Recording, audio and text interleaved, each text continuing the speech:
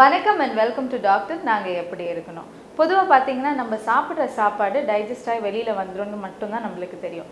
ஆனா டைஜஸ்ட் பண்றதுக்கு சிறுகுடல், பெருக்குடல், கணையம், லிவர் இதுக்கு எல்லாத்துக்குமே பங்கு இருக்குன்னு நிறைய பேருக்கு தெரியாது. சோ இந்த மாதிரி விஷயங்களை பத்தி பேசுறதுக்காக தான் இந்த வாரம் முழுக்க Chennai Sims ஹாஸ்பிடலோட surgical gastroenterologist doctor பட்டா ராதாகிருஷ்ணன் அவர்கள் நம்ம கூட இருக்காங்க. வாங்க அவரை சந்திக்கலாம்.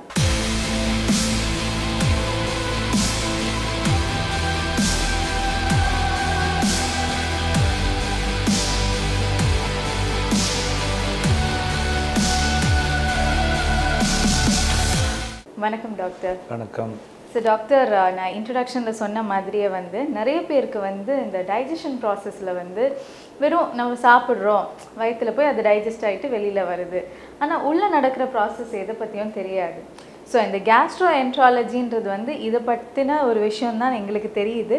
பட் எக்ஸாக்டாக கேஸ்ட்ரோஎன்ட்ராலஜினா என்னன்னு கொஞ்சம் எங்களுக்காக சொல்லுங்கள். கேஸ்ட்ரோஎன்ட்ராலஜி என்னன்னு சொல்கிறதுக்கு முன்னாடி நான் ஒரு ப்ரீஃபாக டைஜஸ்டிவ் சிஸ்டம் என்ன பண்ணுன்றது இன்ட்ரடியூஸ் பண்ணுறேன். கண்டிப்பாக டாக்டர். அதாவது நம்ம வகை வகையான சாப்பாடு பொருட்கள் சாப்பிட்றோம். அந்த வகை வகையான சிலது சாலிட், சிலது லிக்விட், சிலது ஹாட், சிலது கோல்டு, சிலது ஓல்டு அண்ட் சிலது ஃப்ரெஷ்ஷாக இருக்கிறது. பட் அதே நேரத்தில் பார்த்தீங்கன்னா வெளியே வரும்போது it's all look the same. அதுக்கு எப்படி நடக்குதுன்னா, ஃபஸ்ட்டு வாயில் வீல் சூ த ஃபுட். சூயிங் ஒரு சிலர் நல்லா சூ பண்ணுவாங்க, ஒரு சிலர் அரைகுறையாக தான் பண்ணுவாங்க. எஸ்பெஷலி சில்ட்ரன் பார்த்திங்கன்னா அது எல்லாமே ஓல்ட் பீப்புள் கான்ட் சூ மச்.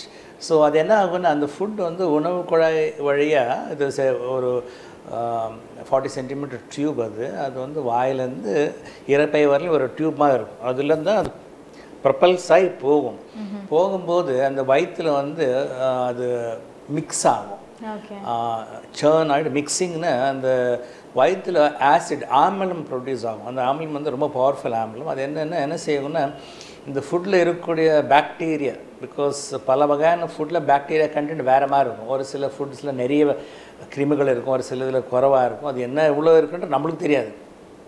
இந்த ஆசிட் அந்த பாக்டீரியாவை கில் பண்ணிவிட்டு அதே நேரத்தில் அந்த சாலிட் ஃபுட்டு நல்லா ஸ்மூத் ஆக்கிட்டு சிறுகுடலுக்குள்ளே செலுத்தும். சிறுகுடலில் என்ன ஆகும்னா, 2 ரகமான லிக்விட்ஸ் சுரக்கும். ஒன்று லிவர்லேருந்து வரக்கூடியது, ஒன்று கணையம் பேங்க்ரியாஸ்லேருந்து வரக்கூடியது. லிவர்லேருந்து வரக்கூடியது பித்தம், பைல், மஞ்சளாக இருக்கும். அது டெய்லி ஒரு 800லேருந்து 1.5 லிட்டர் வரலையும் அந்த ப்ரொடியூஸ் ஆகும். அது பொதுவாக எல்லா நேரத்துலையும் குடலுக்குள்ளே வராது, சாப்பாடு போகும்போது தான் வரும். சாப்பாடு போகும்போது அதுக்கு ஒரு சிக்னல் போயிட்டு அதுக்கு தகுந்த மாதிரி ஒரு பைல் ப்ரொடியூஸ் ஆகும். அந்த பைல் என்ன செய்யும்னா, அது பைலில் ஒரு சில பொருட்கள் இருக்கும். பைல் மஞ்சள் கலரில் இருக்கும். ஸோ சிறுகுடலில் வரக்கூடிய ஃபுட் கலரில் இருக்கும், என்ன சாப்பிடும் அந்த கலர். பட் சிறுகுடலில் வந்த உடனே அது மஞ்சள் ஆகிடும். அதான் மோஷன் மஞ்சளாக இருக்கிறது பைல் காரணம். ரெண்டாவது, கணையத்துலேருந்து ஒரு வாட்டர் மாதிரி ஒரு லிக்விட் ப்ரொடியூஸ் ஆகும். அது என்ன செய்யும்னா, food has got 3 important components. ஒன்று கார்போஹைட்ரேட்ஸ், ஃபேட்ஸ், ப்ரோட்டீன்ஸ். அந்த கெமிக்கல் என்ன செய்யணும்னா, அந்த ஃபுட்டை பிரேக் டவுன் பண்ணிடும். கார்போஹைட்ரேட்ஸ், ஃபேட்ஸ் அண்ட் ப்ரோட்டீன்ஸ் அது சிறுகுடலுக்குள்ளே போகும். சிறுகுடலில் என்ன ஆகும்னா, இது இன்னும் ஃபர்தர் சிறுகுடல்லையும் சில லிக்விட்ஸ் இந்த மாதிரி டைஜஸ்ட் பண்ணக்கூடிய லிக்விட்ஸ் இருக்குது. அது எல்லாமே சிறுகுடலில் டெய்லி ஒரு 6 லிட்டர் லிக்விட் ப்ரொடியூஸ் ஆகும். இதுக்கெல்லாம் மிக்ஸ் ஆகி, ஸோ இந்த ஃபுட் ஐட்டம்ஸ் எல்லாம் சிறுகுடலில் அப்சார்ப் ஆகும். சிறுகுடலில் அந்த லேயர் வழியாக போய் பிளட்டுக்குள்ளே போகும். பிளட்லேருந்து அது சிறுகுடல்லேருந்து பிளட்டில் போய் லிவருக்கு போகும். கல்லீரலில் என்ன செய்யும்னா, தனித்தனியாக பிரிச்சிடும். இது ப்ரோட்டீன், இது கார்போஹைட்ரேட், இது ஃபேட். அது அந்தந்த இடத்துல அது ஸ்டோர் ஆகிடும். லிவரில் ஸ்டோர் பண்ணிக்கும். ஒரு சில லிவரில் ஸ்டோர் அதிகமான பிறகு என்னாலும் உடம்புல ஒரு சில இடத்துல ஸ்டோர் ஆகும். ஒரு இடத்துல குளுக்கோஸ் ஸ்டோர் ஆகும், ஒரு இடத்துல ஃபேட் ஸ்டோர் ஆகும். அப்படி அதோட ஸ்டோரேஜ் ஃபங்க்ஷன். அது அப்சர்வ் ஆன பிறகு மிச்சம் மீது இருக்கிறதெல்லாம் சிறுகுடல்லேருந்து பெருக்குடல் போகும், கோலன் அப்படின்னு. கோலனில் போகும்போது அது லிக்விடாக தான் இருக்கும். பட் கோலனில் என்ன ஆகும்னா, இருக்கிற வாட்டர்லாம் ஃபுல்லாக அப்சார்ப் பண்ணிக்கும். அப்சார்ப் பண்ணிவிட்டு இந்த லிக்விட் ஃபுட்டெல்லாம் இதெல்லாம் சாலிட் ஆகிட்டு அதான் மோஷன் மாதிரி வெளியே வரும். ஸோ இதான் ஒரு காம்ப்ளிகேட்டட் ஒரு மெக்கானிசம். பட் அந்தந்த உறுப்புகள் கரெக்டாக வேலை செஞ்சால் தான் அந்த ஃபுட் டைஜஷனும் அது என்னென்ன நடக்கும். ஓகே. இப்போ கேஸ்ட்ரோஎன்ட்ராலஜின்றது ஒரு இந்த உணவு குழாய், அதாவது டைஜஸ்டிவ் சிஸ்டத்துக்கு சம்மந்தப்பட்ட நோய்கள் ட்ரீட் பண்ணக்கூடிய ஒரு ஸ்பெஷாலிட்டி. வாயிலேருந்து ஆசனவாய் வரலையும் ஒரு பெரிய லெங்தி டியூப் ஒன்று, அது எல்லாமே நிறைய உறுப்புகள் வந்து சப்போர்ட் பண்ணும். இந்த கல்லீரல், இந்த கேனியம், மற்றபடி சலேவரி கிளாண்ட்ஸ், இதெல்லாம் ஒரு ஆர்கெஸ்ட்ரேட் பண்ணி ஒரு ஸ்மூத்தாக போகக்கூடியது இந்த டைஜஸ்ட் சிஸ்டம். இதில் என்ன கோளாறு இருந்தாலும் அது வந்து கேஸ்ட்ரோஎன்ட்ராலஜி சம்மந்தப்பட்ட கோளாறாக இருக்கும். கேஸ்ட்ரோஎன்ட்ராலஜி டிசீசஸை ட்ரீட் பண்ணுற டாக்டர் வந்து கேஸ்ட்ரோஎன்ட்ராலஜிஸ்ட் அப்படின்வாங்க. ஓகே. இது வந்து இந்த ஸ்பெஷாலிட்டி வந்து ஒரு 30 இயர்ஸாக தான் நல்லா டெவலப் ஆகிருக்கு. அண்டு ரீசெண்ட்லி ரொம்ப அதிகமாக டெவலப் ஆகிடுது. இதில் கேஸ்ட்ரோஎன்ட்ராலஜியில் 3 பகுதி இருக்குது. ஒன்று வந்து மெடிக்கல் கேஸ்ட்ரோஎன்ட்ராலஜி, ரெண்டாவது சர்ஜிக்கல் கேஸ்ட்ரோஎன்ட்ராலஜி, மூணாவது லிவர் டிரான்ஸ்பிளான்டேஷன். இது மூணுலாம் இணைந்து தான் ஒர்க் பண்ணும். மெடிக்கல் கேஸ்ட்ரோஎன்ட்ராலஜின்றது பொதுவாக இப்போ யாருக்காவது வயிற்று வலி, இல்லை வாந்தி, இல்லை பேதி, இல்லை ஜாண்டிஸ் அப்படின்னு வந்தோன்னே நாங்கள் பொதுவாக என்ன செய்வோம், நம்ம ஃபேமிலி டாக்டர்கிட்டயோ இல்லை ஒரு எம்டி டாக்டர்கிட்டயோ போவோம். அந்த டாக்டர்ஸ் என்ன பண்ணுவாங்கன்னா அவங்க நாலேஜ் தகுந்த மாதிரி ட்ரீட் பண்ணுவாங்க. அதே கேஸ்ட்ரோஎன்ட்ராலஜிஸ்ட் என்ன பண்ணுவாங்கன்னா அது என்ன காரணம், டீப்பாக ஆராய்ந்து அது டீப்பாக ரிசர்ச் பண்ணுறதுக்கு கண்டுபிடிக்கிறதுக்கு பல உறுப்புகள் இருக்குது. அது ஒரு எக்ஸ்ட்ராடினரி கலெக்ஷன் ஆஃப் எக்யூப்மெண்ட் இருக்குது அதுக்கு. அது வந்து ஹை அண்ட் யூனிட்டில் தான், எங்கள் யூனிட்டில் அதெல்லாம் இருக்கும். எண்டோஸ்கோப்பின்னு சொல்லிட்டு வாய் வழியாக டியூப் விட்டு குழா பார்த்து லைட் அந்த டிவி ஸ்க்ரீனில் பார்க்கக்கூடியது. அதை ரொம்ப மைன்யூட் லெவலுக்கு நம்ம பார்க்கலாம். எதாவது புண்ணு இருக்கா, இல்லை எதாவது கட்டி இருக்கா, வேறு எதாவது இருக்கான்றது. அதே நேரத்தில் பெருங்குடலில் இருக்கக்கூடிய ப்ராப்ளம்ஸ் வந்து கொலனோஸ்கோப்பின்னு, சிறுகுடல் இருக்கக்கூடியதுக்கு அதுக்கு ஒரு குழாய் இருக்குது, அது பேர் என்ட்ரோஸ்கோப்பி. ஸோ நம்ம வாயிலேருந்து ஆசனவாய் வரையிலும் நம்ம ரீச் பண்ணக்கூடாத இடமே கிடையாது. நம்ம நேராக கண்ணில் நேராக அப்படியே பார்த்துடலாம். அது இல்லாமல் இப்போது இஆர்சிபின்னு ஒன்று இருக்கும். அது என்ன செய்யும்னா இந்த லிவர்லேருந்து பித்தம் வெளியே வரும் இல்லைங்களா, குடலுக்குள்ளே அதுக்குள்ளே வர்றது வந்து பிலியரி ட்ராக்ட் அப்படின்வாங்க. அதாவது பைல் டாக்ட், கால் பிளாடர். அது எப்படி இருக்குது, அந்த பாதை கரெக்டாக இருக்குன்னு பார்க்குறதுக்கு அது ஒரு எக்யூப்மெண்ட் இருக்குது.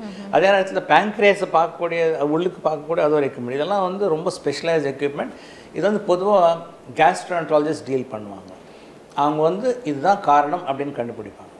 என்ன அதுக்கப்புறம் வந்து அவங்க என்ன செய்வாங்கன்னா அதிகபட்சம் மெடிக்கல் ட்ரீட்மெண்ட், அதாவது நிறைய ஒரு 90% கேஸ்ட்ரோஎன்ட்ராலஜி சம்மந்தப்பட்ட பிரச்சனைகளுக்கு வந்து மருந்திலே குணமாக்கலாம். அந்த மருந்தில் குணமாக்கக்கூடிய டாக்டர்ஸ் தான் மெடிக்கல் கேஸ்ட்ரோஎன்ட்ராலஜி அப்படின்வாங்க. அதிலே ஒரு சில பகுதிகள், அதாவது கல்லீரல் சம்மந்தப்பட்ட டாக்டர்ஸ் வந்து ஹெப்படாலஜிஸ்ட் அப்படின்வாங்க. அவங்க லிவர் ஸ்பெஷலிஸ்ட்.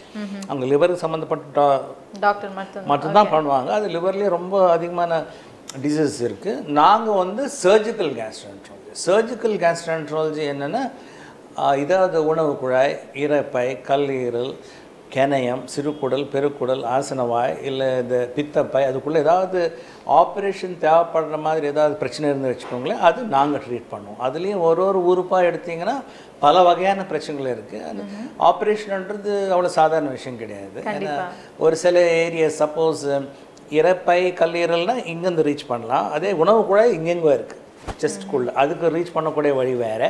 அது ஆசனவாய் இல்லை ரெக்டம்ன்றது அடியில் எங்கோ இருக்கும். அது ஒரு இதுக்கும் ஒரு முறை இருக்குது. சர்ஜிக்கல் கேஸ்ட்ரோஎன்ட்ராலஜிஸ்ட்ன்றது இவங்க ரொம்ப ஸ்பெஷலி ட்ரெயின்ட் பீப்புள். அதாவது ஒரு 6 வருஷம் 7 வருஷம் அதுலேயே தனியாக ட்ரெயின் ஆகி பண்ணக்கூடியவங்க தான் ஸ்பெஷலிஸ்ட். அதனால் அவங்க அந்த சர்ஜிக்கல் கேஸ்ட்ரோஎன்ட்ராலஜி இன்னும் 2 விஷயம் இருக்குது. ஒன்று வந்து பொதுவாக வயிற்று கிழிச்சு ஓப்பன் பண்ணுறது ஓப்பன் சர்ஜரி.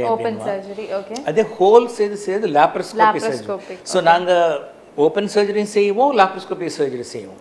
அது எல்லாமே நாங்கள் வந்து we are also trained in robotic surgery. ரோபோவில் use பண்ணுறது I was trained in robotic surgery. அது ரோபோ யூஸ் பண்ணப்படும். ஸோ இதில் அட்வான்டேஜ் என்னென்னா ஒரு சில அட்வான்டேஜஸ் அது இருக்குது, அதுக்கப்புறம் சொல்கிறேன் நான். பட் அதே நேரத்தில் இந்த இன்னொரு புது development and gastroenterology, surgical gastroenterology வந்து ஆர்கன் டிரான்ஸ்பிளான்டேஷன். ஒரு பழைய காலத்தில் ஒரு 30-40 இயர்ஸ் முன்னாடி லிவர் டேமேஜ்னால் நம்ம மருந்து கொடுத்தோம், ஆப்ரேஷன் பண்ணி பண்ணுவோம். இப்போ லிவர் டேமேஜ் ஆகிட்டு அந்த லிவர் எடுத்து புது லிவர் வைப்போம்.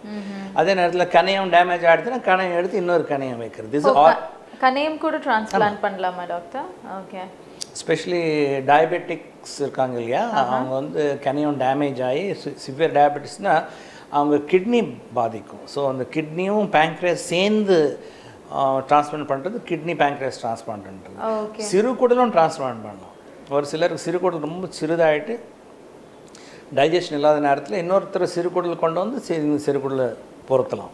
Okay, this is surgical gastroenterology. டிரான்ஸ்பிளான்ட்ன்றது தனியாக அதுக்கு ஒரு தனி குரூப் சர்ஜன்ஸ் இருப்பாங்க. நாங்களும் டிரான்ஸ்பிளான்ட்டில் இருக்கோம். அது என்ன செய்யணும், லிவர் எடுத்து அது ஒரு complicated area. So this all the advances in field of surgical medical gastroenterology and liver transplant.